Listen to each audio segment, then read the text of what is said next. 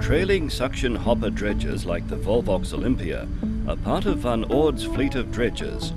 Launched in 2003, the Volvox Olympia has a hopper capacity of 4,870 cubic meters. Fully self-supporting, she provides accommodation for up to 22 crew members. Main propulsion is provided through twin controllable pitch propellers, allowing a cruising speed of up to 13 knots. In combination with the main propulsion, the single tunnel thruster at the bow controls the accurate positioning of the vessel during the dredging cycle.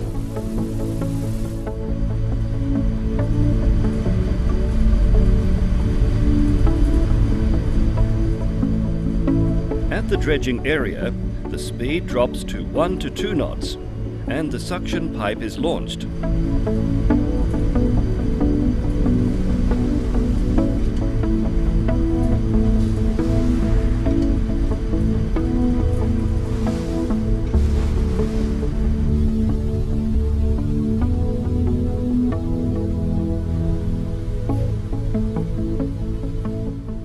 Once in position, seabed material suspended in water enters the drag head.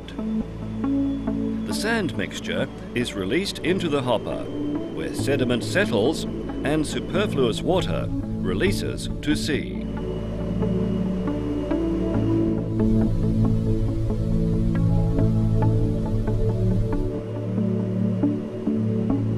With the hopper filled, the suction pipe is recovered and the vessel sails to the project location.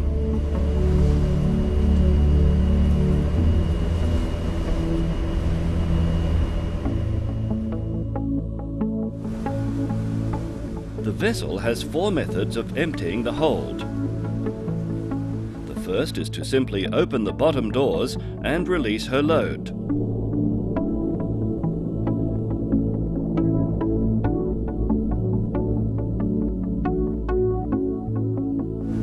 The second is through a floating pipeline.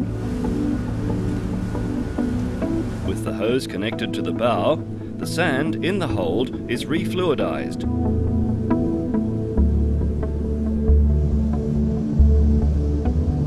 And, via the deck line, pumped into the floating line to the reclamation area.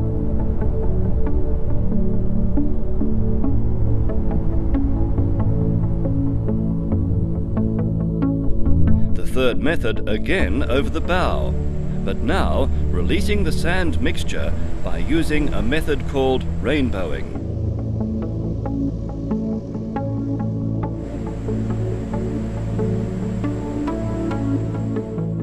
The last method is to return the sand via the suction pipe.